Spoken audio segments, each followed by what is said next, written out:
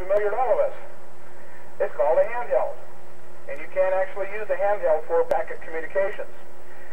The radio has to connect to the terminal node controller, as Harry explained.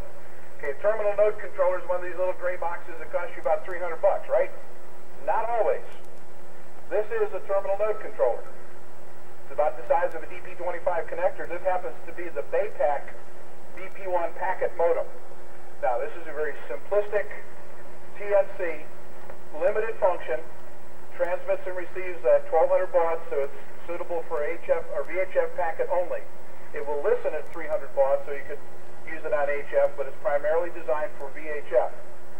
The neat thing about it is it's got a modular phone jack that connects it to the radio. The radio has a plug in the mic jack. It has a plug in the speaker jack, and this plugs in to the RS-232 port on the computer. Now, unfortunately, I've got a 9-pin connector here, so I've got to have a 25 to 9-pin adapter, which you'll notice is about the size of the TNC itself. Once we're here, we're now into a computer, and now we're into the world of software. The software that's running on here right now is the BACOM software that's provided with the packet, or with this BP1.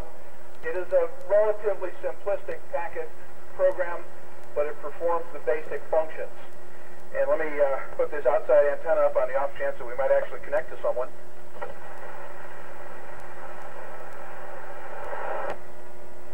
We'll offer some type of split screen. In this particular case, the command area is on the top of this screen. This is where I'm going to enter commands, enter text that I'm going to send. The center area is the messages that are going to go forth. The bottom area is what's actually being heard out in the outside world. And it looks like we actually did hear a packet from this other place.